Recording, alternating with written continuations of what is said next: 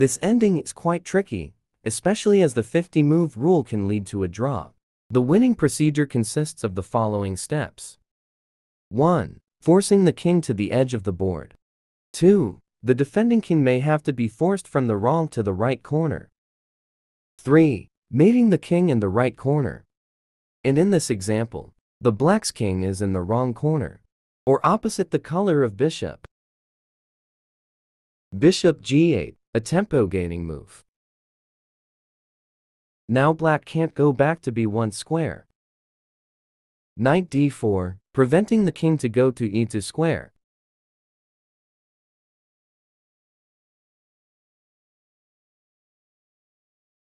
Knight e2, preventing the escape in b3. Bishop e6, controlling the diagonal.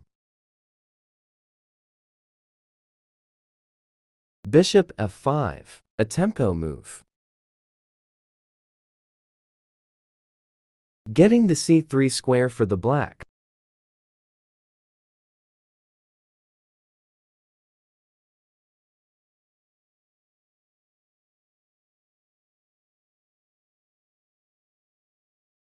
Now the black is forced in the corner.